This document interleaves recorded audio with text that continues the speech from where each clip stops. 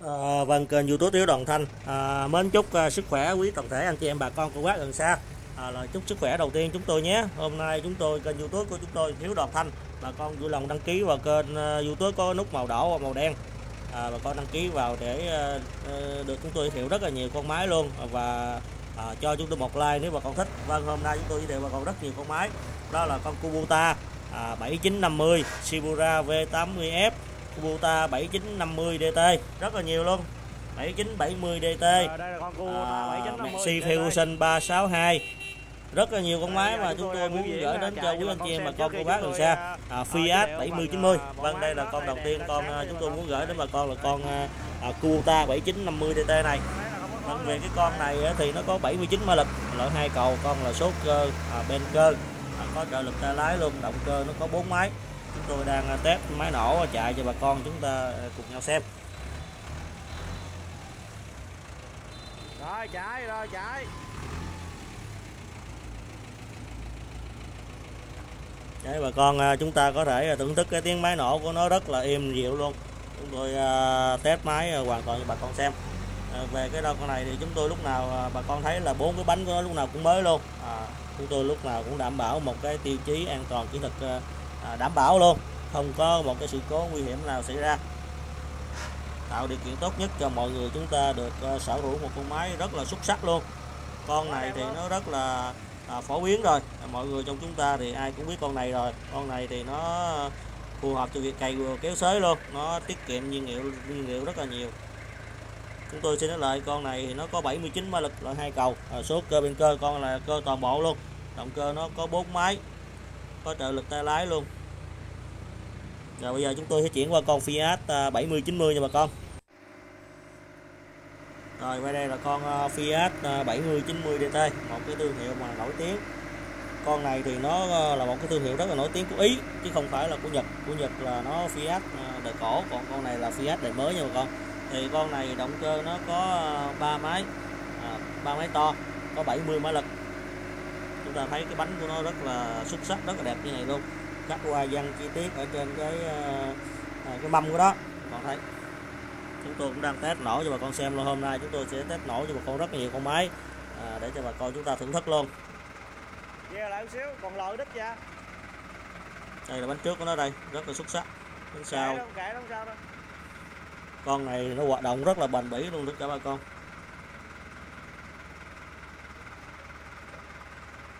Rất đẹp luôn. Chúng ta thấy các hoa văn chi tiết ở trên cái mâm của nó. Cũng như là chúng ta thấy là cái cầu trước của nó rất là đẹp, cầu trước, cầu sau, tất cả mâm ốc vít, rồi đùi, tất cả mọi thứ. Rồi bây giờ chúng tôi sẽ chuyển qua con Maxi 362. Và đây là con Maxi Fusion 362. Con này thì nó có 74 mã lực, còn loại 2 cầu, con loại 2 cầu nó còn là số cơ luôn, động cơ nó có 4 máy.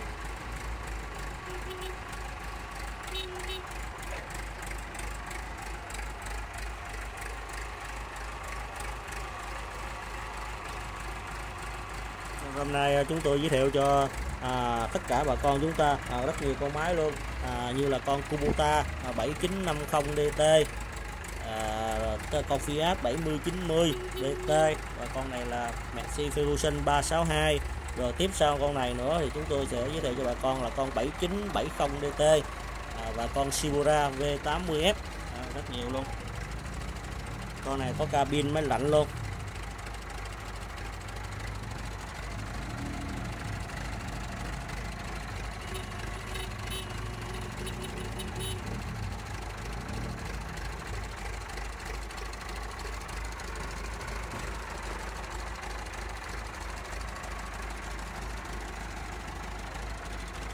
Chúng ta thấy là các cái hoa văn cũng như là mâm ốc vít, cái vỏ xe rất là xuất sắc luôn. Kênh YouTube Tiểu Đoàn Thanh rất vui được bây giờ chúng tôi sẽ tiếp tục chuyển qua con Kubota 7970, một cái hàng hại hơn so với 7950.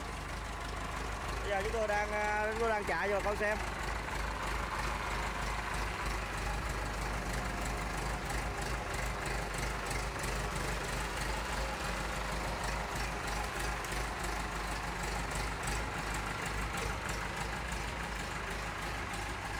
Đây chúng tôi đang chạy con mẹ si Ferguson 362 cho chúng ta cùng nhau theo dõi. Kênh YouTube Đồng Thành rất vui được gặp lại bà con mới xuất sắc luôn. Cabin máy lạnh.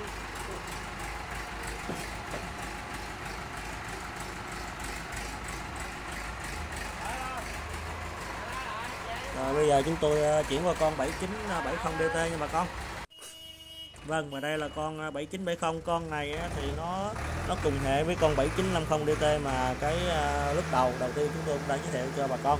Nhưng mà con này là hàng cao cấp hơn. Con này là 7970, nó 79 mã lực, cũng là loại 2 cầu, cũng là số cơ pin cơ, cũng là động cơ có 4 máy, cũng đều là trợ lực ta lái hết. Nhưng mà con này thì hàng nó sẽ là nhẹ hơn so với 7950, giá nó sẽ cao hơn.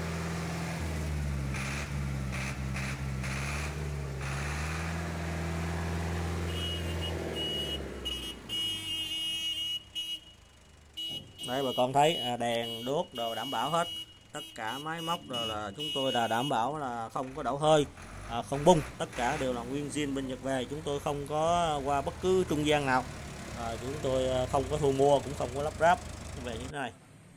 Rồi bây giờ cái con cuối cùng mà chúng tôi muốn giới thiệu đến quý anh chị em bà con cô bác là con Sibora V80F.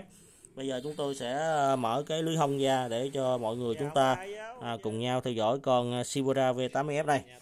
Về con này thì nó có 80 mã lực, loại 2 cầu, số cơ ben cơ, con là cơ toàn bộ luôn. Động cơ nó có 4 máy. Bây giờ chúng tôi sẽ mở lưới hông ra để cho mọi người chúng ta cùng nhau xem.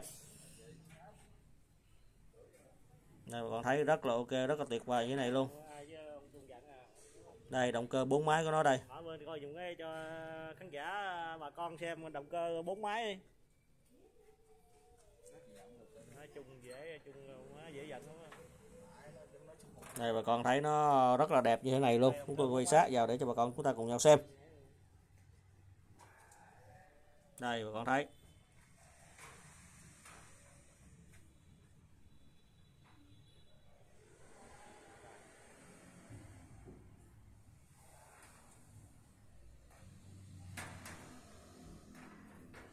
Đây là cái bánh sau của nó đây. Con này thì nó có bánh sau, nó có thông số kỹ thuật là 18.4 32. Cái mái che của nó rất đẹp luôn, mái che Sibora. Rồi bây giờ chúng tôi đang đi tới cái phần con này là nó có turbo luôn nha tất cả mọi người. Vâng, một lần nữa chúng tôi rất là vinh dự, rất là vinh hạnh được giới thiệu cho bà con tổng hợp rất nhiều con máy luôn. Trong video này có 5 con máy mà chúng tôi muốn gửi đến bà con. Đây là con cuối cùng, con V80F. Thì chúng tôi bà con cũng đã có theo dõi con V52 rồi, con này thì to hơn.